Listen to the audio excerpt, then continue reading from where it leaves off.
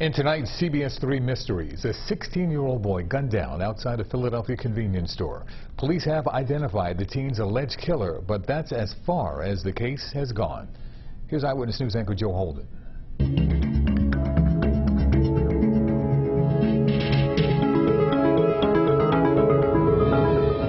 For this week's CBS3 Mysteries, it's not a question of who did it or even what happened. The mystery is, where is the killer? He would have turned 18 April the 19th. Brittany Brunson thinks of all of the things that could have been. The prom is just days away, and then graduation in a few weeks. Her son, Kahlief Myric, is no longer here for any of it. Another Mother's Day will slip by. His plot at the cemetery still awaits a gravestone. He was just 16 years old when he was murdered last winter. Brittany admits she doesn't like coming here. Just a pain. It's like one of them scars that you can't see, but it's like it's never going away. Kahlief was inside a Southwest Philadelphia 7-Eleven very early the morning of February 18th, 2021. Investigators say he had words with Donald Whitingham inside the store.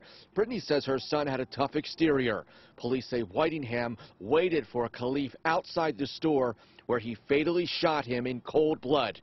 Brittany Brunson says she wants the chance to confront Whitingham. She has questions. He was a caring young man, just trying to, you know, in the inner city. He had to have that hard exterior, you know, coming up what he come up around. But I'm trying to tell you, if you would have known him, you wouldn't have wanted to do that to him. Whitingham's face is plastered on most wanted fugitive posters. The U.S. Marshals are searching for him. His whereabouts are a mystery.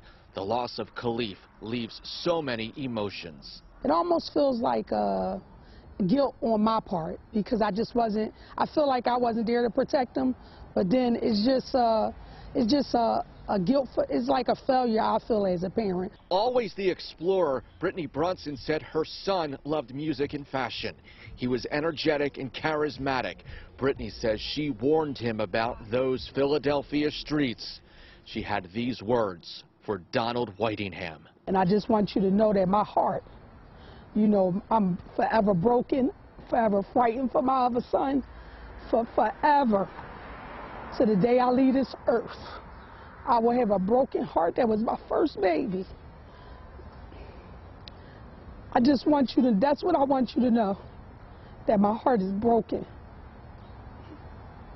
If you know where Donald Whitingham is, police are offering a reward.